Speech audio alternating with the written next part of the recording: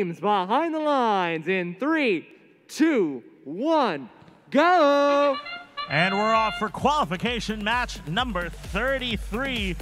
A few pieces of cargo going for that high hub. Red Alliance getting 3 pieces of cargo so far. They need 5 total for that quintet, just 2 shy there. Drivers taking control of their robots now. Red Alliance with the lead, 12-2. Bit of back and forth action on the far side of the field as 7167 Spectrum Thunderbots is making contact a little bit with Robotics 3D, our friends from Granville.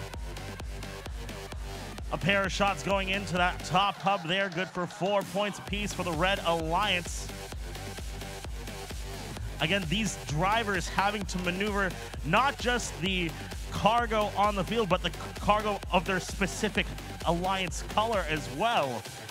As 8331, our friends from North Vancouver, sees their shot just go shy of that top hub. 288 going 2 for 2 on that last attempt. Everybody that's in the place, let's go.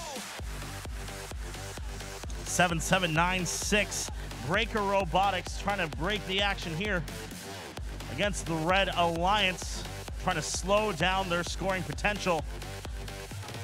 But 288 realigns himself for that second shot as it almost bounces out, but is able to be scored there in that top hub.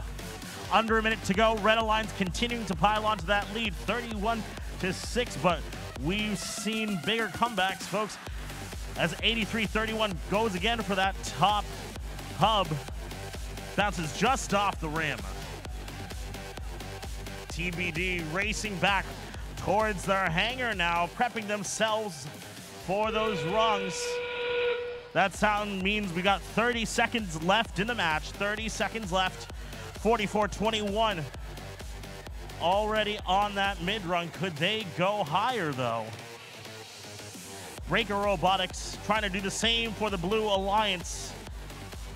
Their alliance partner Zenmaker getting themselves back to the hangar zone as well. 288, the Robodogs trying to find space there, but unable to do so as time expires. Your official results momentarily. Alliance taking the victory with a score of 47-6. Each team on the Red Alliance being awarded 2 ranking points, 7167, moving up on the ranking board to the 17th spot.